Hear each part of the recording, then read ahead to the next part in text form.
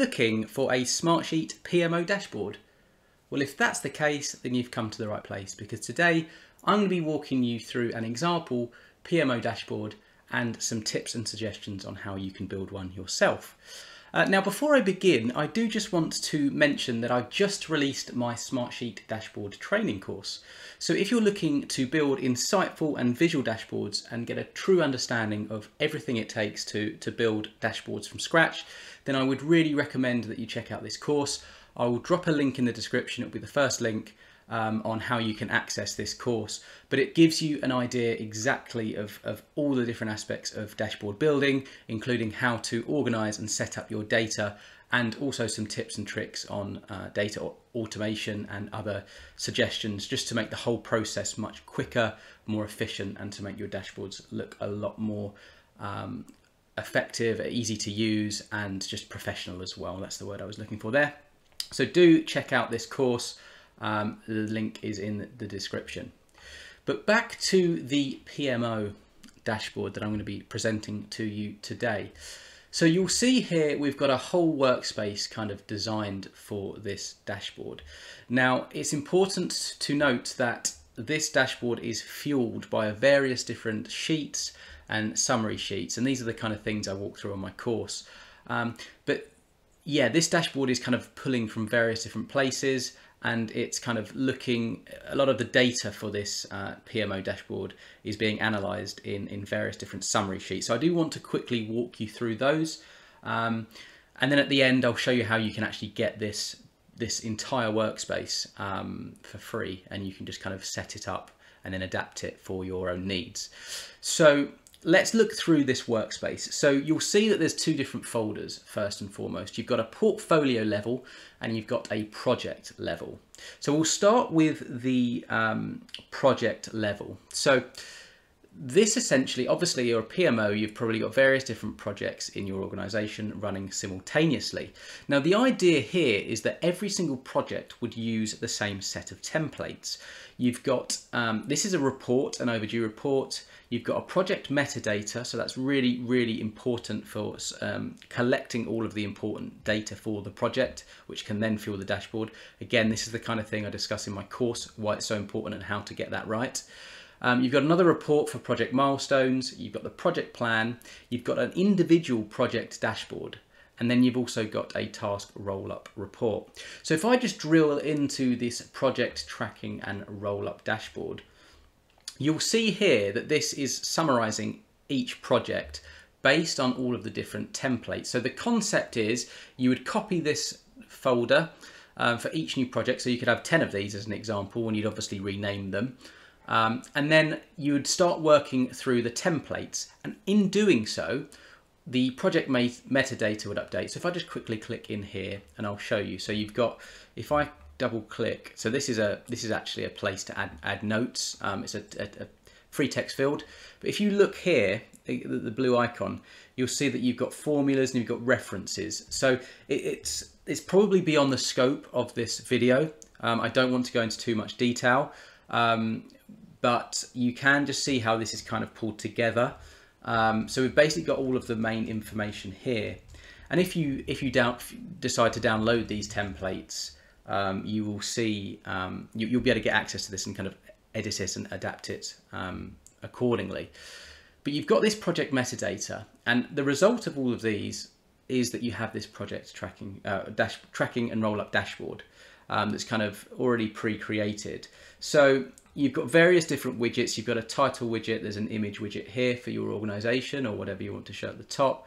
And then you've got some key project information on the left-hand side. This is a metric widget. You've got some tasks by status widget here. You've got some key contacts, links to the various resources. So that's what I was kind of showing you there in the folder view, the project plan, the overdue report, and the project milestones. So if you click into these, it will take you through to each one.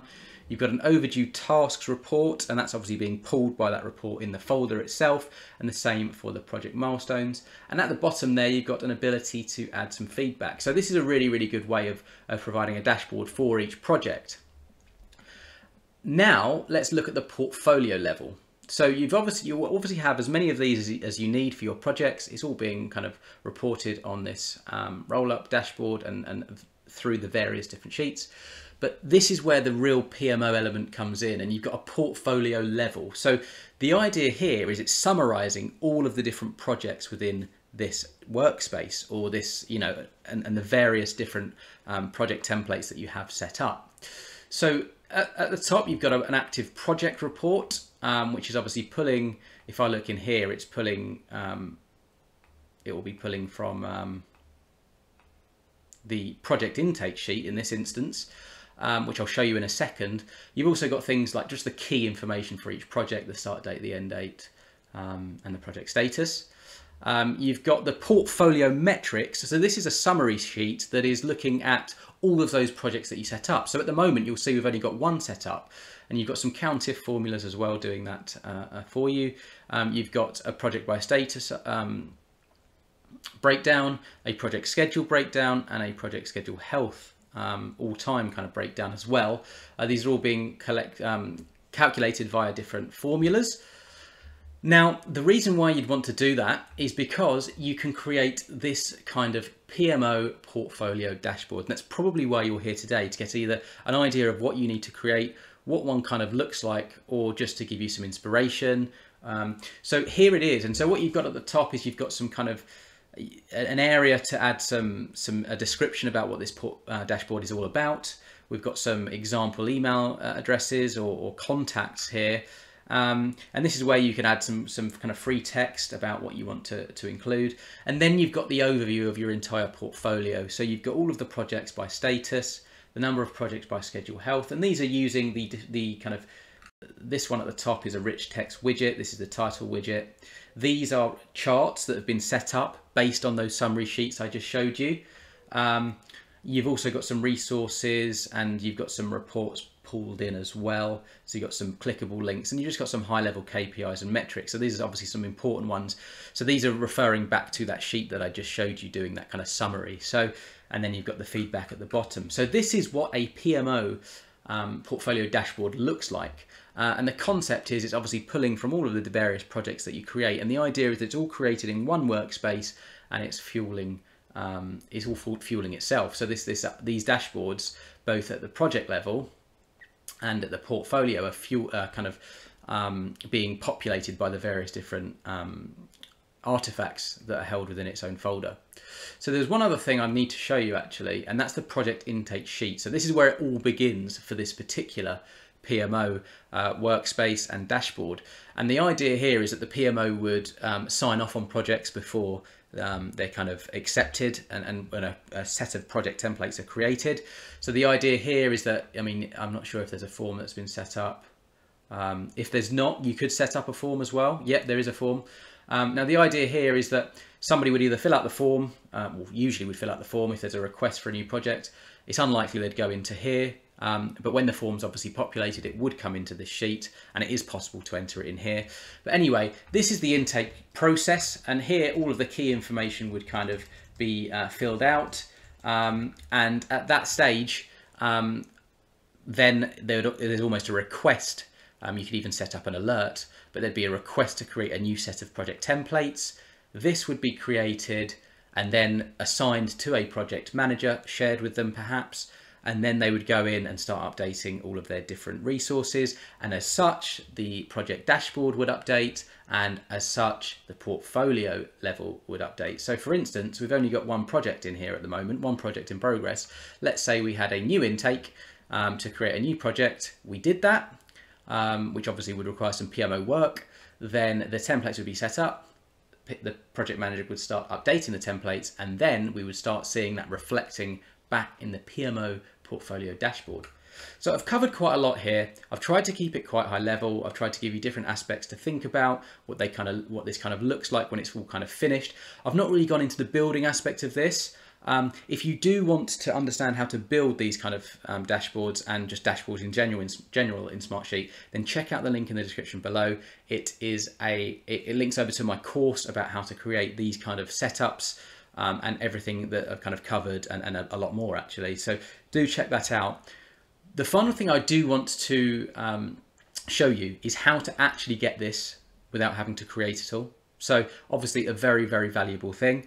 Now, what you want to do is log into your account. You'll see I'm in a trial account, and the purpose behind that is because I need to keep my I work for an organization. I need to keep that data protected. So I've just set up a trial for this particular video. But if you want to get access to this, then what you need to do is click on Solution Center. And then in here, in the search, you want to type in PMO. And if you do so, you'll be presented with this option here. Now, if you click this, you'll see it says template set. And if you click learn more, it's going to take you to a portal that's been created by Smartsheet. Let's wait till it loads. It shouldn't be too long. It's a view only portal. And if you scroll down a little bit, so what it basically does is it gives you it gives you all of the information about what I've just basically walked you through, how it works, what's included. It's a really, really important, fantastic resource, really. And it just basically, yeah, it talks you through the entire process. So I would really recommend that you check out this first and foremost. Read this all, get an understanding of how it works, perhaps even save a copy actually, that you can refer back to, maybe even share with different stakeholders, anyone who's maybe project managers or anyone else in the PMO.